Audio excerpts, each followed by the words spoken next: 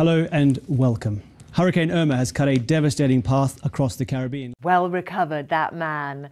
So this is why preparation is key, and that's one of the first things that we teach on our media training courses here at Media First, how to prepare. Give yourself time. Obviously, I don't know if this was the guy's first time, but he needed to give himself time to know the logistics of what he was doing, to maybe listen. But I have to say he recovered really well to talk about Hurricane Irma. But preparation, as much time as you individually need, is really important, and one of the major things that we focus on here at Media First.